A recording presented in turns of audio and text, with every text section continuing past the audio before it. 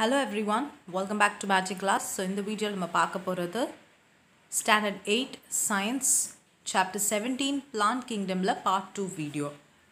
So in the video la நம்ம என்ன படிக்க போறோம்னா Bryophytes and pteridophytes பத்தி தான் பார்க்க போறோம். So first the objectives பார்த்திடலாம்.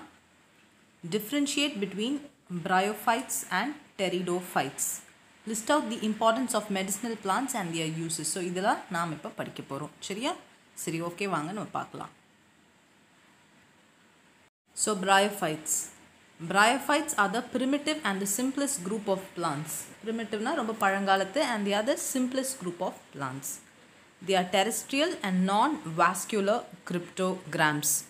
Non-vascular ன்றதுனால they will not have xylem and phloem. So இது ரெண்டுமே இருக்காது. So Bryophytes வந்து live on land and in water. Terrestrial na mostly they are found on land ன்னு சொல்வாங்க. So இங்க வந்து பாத்தீங்கன்னா Bryophytes வந்து they live on land and in water. Landலயும் இருக்கும் தண்ணிலயும் இருக்கும். அதனால இத amphibians of plant kingdom ன்னு சொல்லுவோம் because they live in both land and water. So water is essential to complete their life cycle. So இதுக்கு முக்கியமான அவசியமான விஷயம் என்ன அப்படினு பாத்தீங்கன்னா தண்ணி தான். Okay. So இதோட reproduction எப்படி நடக்கும் அப்படினா Bryophytes have distinct alternation of generation. Alternation அப்படினா என்னன்னா ரெண்டு ஃபேஸ் நடக்கும். ஒன்னு வந்து gametophyte, இன்னொன்னு வந்து sporophytic generation. So first gametophytic generation முடிஞ்சு அடுத்து sporophytic generation வரும். அது முடிஞ்சு திரும்பவும் gametophytic வரும். அது முடிஞ்சு திரும்பியும் sporophytic. So alternation of generation இங்க நடந்துக்கிட்டே இருக்கும். So based on which the reproduction takes place. So sporophytic generation depends upon the gametophytic generation.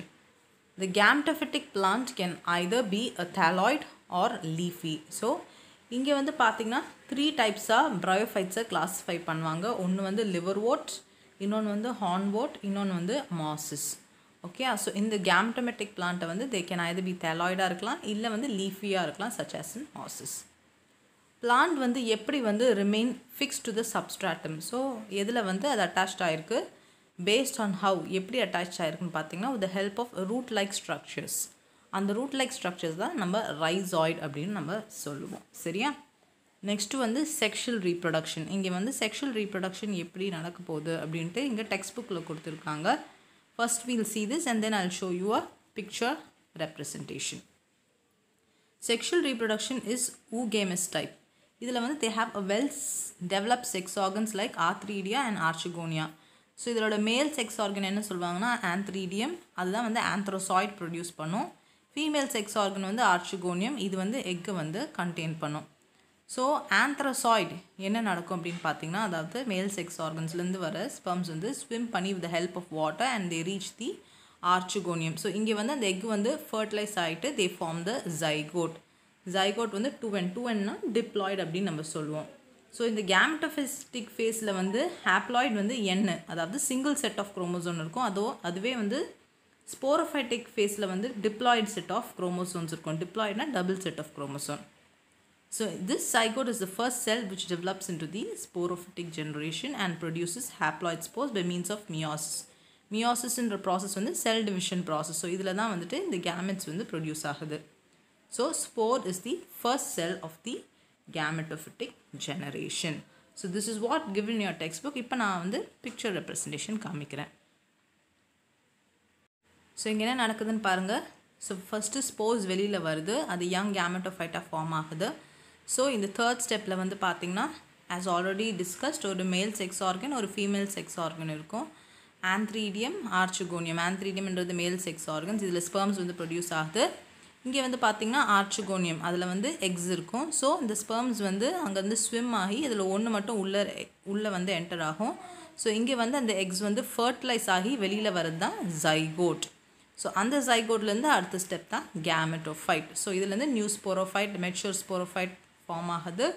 அந்த sporangiumல இருந்து வெளியில திரும்பி spores வருது. So இது எல்லாமே meiosis process. So திரும்ப அந்த process அப்படியே continue ஆயிட்டே இருக்கும். So this is how this Bryophyte alternation of generation takes place. So இந்த diagram வந்து பாத்தீங்கன்னா உங்களுக்கு வந்து ஈஸியா புரியும் எப்படி வந்து அந்த டெக்ஸ்ட் புக்ல கொடுத்திருக்க அந்த particular paragraph எப்படி எழுதிருக்காங்கன்னு. சரி now let's go back to your textbook.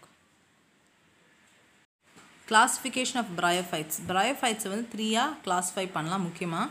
First one the liverworts, second hornworts, and the other one is mosses. Liverworts வந்து Hepaticae, hornworts வந்து Anthracidae, finally mosses வந்து Musci. So Hepaticae அப்படின்னு பார்த்தீங்கன்னா example வந்து Riccia. They are the lower forms of Bryophytes. இது வந்து they are more simpler than the structure of the moss. இது வந்து ரொம்ப simple and they are short lived. So என்னங்கிறது மட்டும் பார்த்துக்கோங்க. ரெண்டாவது வந்து Anthocerot. ஸோ இதில் வந்து பார்த்தீங்கன்னா gametophytic stage இருக்குல்ல, அந்த gametophytic வந்து is undifferentiated thallus. Rhizoids are unicellular. Rhizoidsனால் என்ன பார்த்தோம், எப்படி வந்து attach பண்ணுது to the substratum. They are unicellular and unbranched இருக்கும். Protonemal stage வந்து இங்கே absent. Sporophyte is differentiated into foot and capsule only. Foot and capsule அப்படின்னா மேலே வந்து இந்த ஸ்போர்ஸ் இருக்கும்ல, இங்கே பாருங்கள், கீழே இருக்குது பாருங்கள். ஸோ இதுக்கு எக்ஸாம்பிள் கொடுத்துருக்காங்க பாருங்கள், ஆந்தோசிராஸ். ஆந்தோசிராஸில் பார்த்தீங்கன்னா இந்த கேப்சியூலு ஃபுட் இதெல்லாம் ரொம்ப டிஃப்ரென்ஷியேட்டாக தெரியாது. அதுவே வந்து ஃபியூனாரியாவில் பாருங்கள், மேலே வந்து தெரியுதா ஒரு பட் மாதிரி இருக்குது, வெளியில் வருது, சரியா? ஸோ அதுதான் வந்து எப்படி டிஃப்ரென்ஷியேட் பண்ணியிருக்காங்கன்றதுக்கு சொல்லியிருக்காங்க. அடுத்தது வந்து கடைசி வந்து முஸ்கி. இது வந்து ஃபியூனாரியா example. These are the higher forms in which the gametophyte is differentiated into the stem, leaf and root like. So இதில் வந்து எது லீஃபு, எது ஸ்டெம்மு, எது ரூட்டுங்கிறத நல்லா கண்டுபிடிக்கலாம். அடுத்து வந்து protonemal stage is present. So இது வந்து பார்த்திங்கன்னா இந்த ஸ்போரோஃபைட்ஸ் வந்து differentiated into food, cheetah and capsule. அடுத்த டாபிக் பார்த்திங்கன்னா economic importance. என்னென்னதுக்கு இது யூஸ் பண்ணுறாங்க அப்படின்னு பார்த்திங்கன்னா சாயில் இரோஷனுக்கு வந்து ப்ரிவெண்ட் பண்ணும். ஸோ ஏன் அப்படின்னு பார்த்தீங்கன்னா இது சாயில் வெட் சாயிலில் வளருது. ஸோ இந்த சாயிலை வந்து இறுக்கி பிடிச்சிக்குது. ஸோ தண்ணி அது மேலே பட்டு அதுலேருந்து மழை தண்ணி போகும்போது ஸோ இந்த சாயிலை வந்து இரோட் ஆகாமல் அங்கேருந்து எடுத்துகிட்டு போகாமல் அதை பாதுகாப்போம். அடுத்தது வந்து ஸ்பாக்னம். ஸ்பாக்னம் வந்துட்டு it can observe large amount of water. அதனால் வந்துட்டு it is used by gardeners in nursery. இன்னொன்று வந்து பார்த்திங்கன்னா beat. This is a valuable fuel like goal and this is also obtained from sphagnum. சரியா? So this is all regarding your Bryophytes. So இங்கே diagram கொடுத்துருக்காங்க பாருங்கள், ஆந்தோசிராஸ், ரிஷியா and ஃபியூனாரியா கொடுத்துருக்காங்க. அடுத்த topic என்னென்னு பார்த்தீங்கன்னா pteridophytes. Pteridophytes are the first true land plants with xylem and phloem. So xylem-உம் இருக்குது, phloem-உம் இருக்குது. அப்போ ஃபுட் அண்ட் வாட்டர் வந்துட்டு இதை யூஸ் பண்ணி அந்த பிளான்ட்ஸ்க்கு சப்ளை பண்ணிடும். So hence they are vascular cryptograms. The main plant body is differentiated into true root, stem and leaf. So இதில் வந்து பார்த்திங்கன்னா ரூட் எது, ஸ்டெம் எது, லீஃப் எதுன்னு பக்காவாக உங்களால் பார்த்தாலே சொல்ல முடியும். அதனால் வந்து தான் இதை pteridophytes-ல வந்துட்டு the plant body வந்து differentiated into true root, leaves and stem ன்னு சொல்கிறாங்க. Pteridophytes also exhibit alternation of generation. So alternation reproduction அங்கே எப்படி பார்த்தோம், அதே போல் இங்கேயும் வந்து alternate of generation of reproduction நடக்குது. The diploid sporophytic phase alternates with the haploid gametophytic phase. Sporophyte is the dominant phase. இங்கே வந்து பார்த்தீங்கன்னா எந்த ஃபேஸ் ரொம்ப டாமினன்ட் பார்த்தீங்கன்னா ஸ்போரோஃபைட். ஆனால் அங்கே வந்து பார்த்தீங்கன்னா அதாவது Bryophytes-ல gametophyte தான் டாமினன்ட் ஃபேஸ்ன்னு சொல்லுவாங்க. சரியா? Sporophytes reproduce by means of spores. First வந்து இந்த ஸ்பொராஞ்சியம்லேருந்து ஸ்போர்ஸ் வந்து ப்ரொடியூஸ் ஆகுது. இந்த ஸ்பொராஞ்சியம் பேரிங் லீவ்ஸை வந்து ஸ்போரோஃபில் அப்படின்னு நம்ம சொல்லுவோம். இங்கே வந்து பார்த்தீங்கன்னா most of the plans produce only one type of spores, either microspore or megaspore. ரெண்டுல ஏதாவது ஒரு ஸ்போரை வந்து ப்ரொடியூஸ் பண்ணும். In some plants both micro and megaspore are produced. So ஏதாவது ஒன்று ப்ரொடியூஸ் ஆகிறது வந்து ஹோமோஸ்போரஸ்ன்னு சொல்லுவோம், ரெண்டுமே ப்ரொடியூஸ் ஆகிறது ஹீட்ரோஸ்போரஸ் அப்படின்னு சொல்லுவோம். ஸ்போராஞ்சியாலேருந்து ஸ்போர்ஸ் வந்துருச்சு. ஸ்போர்ஸ் வந்து அடுத்த ஸ்டேஜ் என்ன, gametophytic ஸ்டேஜ் தான்.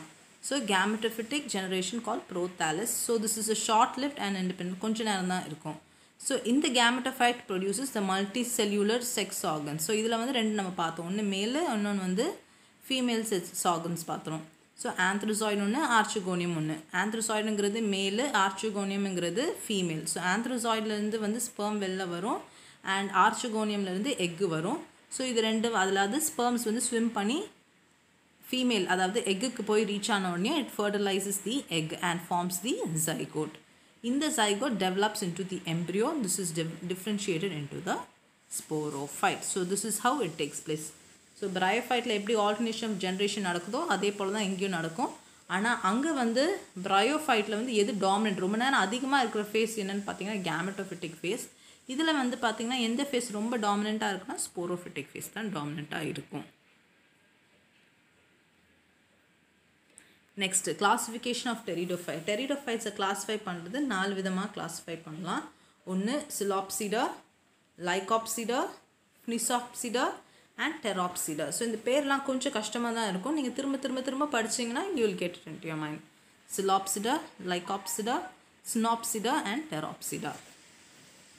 ஸோ அதோட எக்ஸாம்பிள்ஸ் இங்கே கொடுத்துருக்காங்க பாருங்கள். பிக்சர் ரெப்ரசன்டேஷன் டெரிடோஃபைட்ஸை கொடுத்துருக்காங்க. இதில் லைக்கோபோடியம் வந்து கிளப் மாஸ்னு சொல்லுவோம், ஈக்விஸ்டம் வந்து ஹாஸ்டேல்னு நம்ம சொல்லுவோம். இதோட எக்கனாமிக் இம்பார்ட்டன்ஸ் பார்த்தீங்கன்னா ஃபர்ன்ஸ் எதுக்காக யூஸ் பண்ணுறாங்க அப்படின்னா ஆர்னமெண்டல் பிளான்ட்ஸ்க்கு யூஸ் பண்ணுறாங்க. ஆர்னமெண்டல் டெக்கரேட்டிவ் பிளான்ட்ஸாக யூஸ் பண்ணுறாங்க. The rhizome and petioles of Bryophytes yields a vermifuge drug. இந்த அதாவது மெடிசனலுக்கு யூஸ் பண்ணுறாங்க. Sporocarp of Marsilia water fern is used as food by some people. Okay, final topic is Bryophytes and Pteridophytes. ரெண்டு differentiate பண்ணுறோம். Plant body cannot be differentiated. இதுதான் route, இதுதான் stem, இதுதான் லீஃப்ன்ட்டு Bryophytesல நம்மளால் சொல்ல முடியாது. ஆனால் Pteridophytesல டிஃப்ரென்ஷியேட் பண்ணலாம். பார்த்தோன்னே தெரியும் இதுதான் ரூட்டு, இதுதான் வந்து ஸ்டெம், இதுதான் லீஃப்ன்ட்டு. அடுத்து வந்து Bryophytes ஆம்ஃபீபியன்ஸ். ஆம்ஃபீபியன்ஸ்னால் தண்ணிலையும் இருக்கும், லேண்ட்லேயும் இருக்கும். ஆனால் Pteridophytes வந்து ட்ரூ லேண்ட் பிளான்ட், எல்லாமே லேண்டில் தான் இருக்கும். இதில் வந்து vascular tissues R absent. xylem and phloem அதாவது ஃபுட் அண்ட் வாட்டர் டிரான்ஸ்போர்ட் பண்ணுற டிஷ்யூஸ் வந்து ஆப்சண்ட். இங்கே வந்து வாஸ்குலர் டிஷ்யூஸ் ஆர் ப்ரெசன்ட். இதில் இருக்க டாமினண்ட்டாக ரொம்ப அதிகமாக இருக்கிற ஃபேஸ் வந்து எதுன்னு பார்த்தீங்கன்னா கேமெட்டோஃபைட். இதில் வந்து ஸ்போரோஃபைட். அடுத்தது இங்கே வந்து பார்த்திங்கன்னா ஸ்போரோஃபிட்டிக் ஜென்ரேஷன் டிபெண்ட்ஸ் அப்பான் தி கேமெட்டோஃபிட்டிக் ஜென்ரேஷன். எது டாமினண்ட்டாக இருக்கோ ஸோ அந்த ஜென்ரேஷனை தான் இன்னொன்று வந்து டிபெண்ட் பண்ணும். ஸோ இதே போல் இங்கே வந்து கேமெட்டோஃபிட்டிக் generation does not depends on ஸ்போரோஃபிட்டிக் generation. Example இங்கே நிறைய நம்ம பார்த்தோம். ஆந்திராஸ், ரிஷியா, ஃபியூனேரியா. இங்கே வந்து பார்த்திங்கன்னா சிலாஸ்டம், லைக்கோபோடியம், ஈக்விஸ்டம், நெஃப்ராலிஸ், செலகினிலா இது எல்லாமே வந்து டெரிடோஃபைட் கேட்டகரியில் ஃபால் ஆகும். சரியா? ஓகே. ஸோ இதோட Bryophytes வந்து முடிஞ்சிருச்சு. Bryophytes and Pteridophytes. ஸோ 5 விதமான கிளாஸிஃபிகேஷன் நம்ம ஆல்ரெடி பார்த்தோம் beginning of the part 1 video. So அதில் வந்து ஃபஸ்ட்டு பார்த்திங்கன்னா தாலோஃபைட்ஸில் ஆல்கே அண்ட் ஃபங்கை நம்ம அதிலே பார்த்துட்டோம். இதில் வந்து Bryophyte, Pteridophyte பார்த்துட்டோம். அடுத்த வீடியோவில் வந்து ஜிம்னோஸ்பர்ம்ஸ் அண்ட் ஆஞ்சியோஸ்பர்ம் அண்ட் ஃபைனலாக வந்து ஒரு கிளாஸிஃபிகேஷன், அதாவது பைனாமியல் நாமென்க்ளேச்சர் எப்படி நடக்குது அப்படிங்கிறத நம்ம பார்க்கலாம். Okay students, if you have any doubts, post your queries. I'll get that clarified. Thank you.